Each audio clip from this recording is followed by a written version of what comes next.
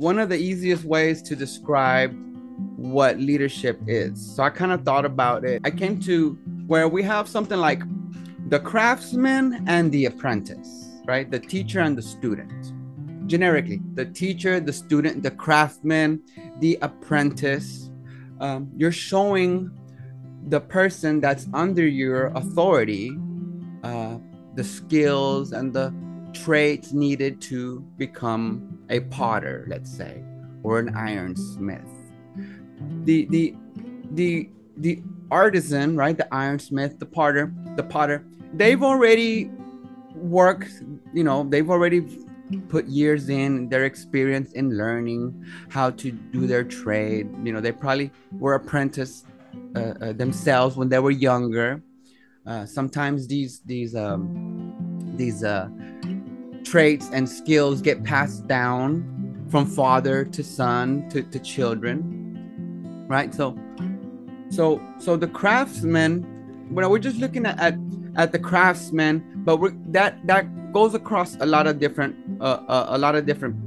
levels of understanding. So once the craftsman is there, he's already experienced in whatever it is that he does,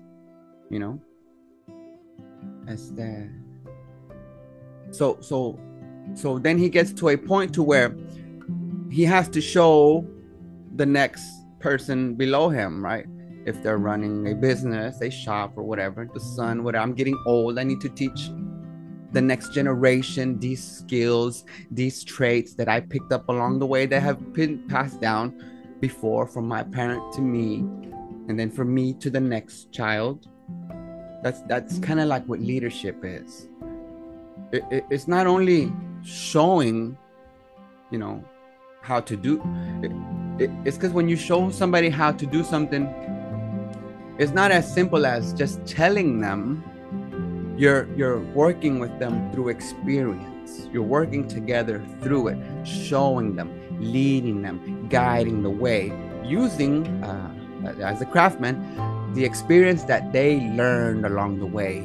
I've been doing these carvings for 20 years. Those 20 years of experience of failures and of successes, and all the teachings and all these things that gather up over the years gives that person the ability, maybe the quality of a craftsman.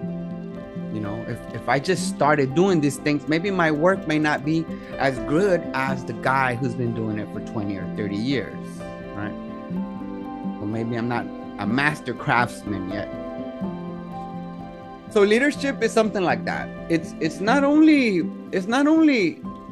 teaching and showing the next person, the people that are under your authority, your students, apprentice, your workers, showing them the proper way, and also being an example at the same time. Like we're gonna work through this together. You're gonna see me work these machines. You're gonna see me cut this wood and carve it. You're gonna see me do these things while you are working along with me. And I, as the craftsman, as the teacher, as the one that is over, not over you, but you are subject to me because I am the teacher or the boss or whatever.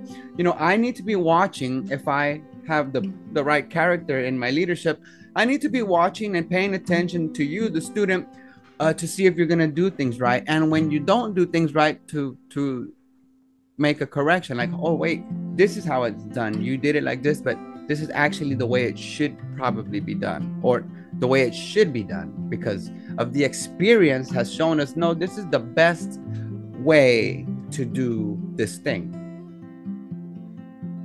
So as the teacher, as the craftsman, as the one above the other, I need to pay attention to their work as they are learning, to see if it's being done in a proper manner.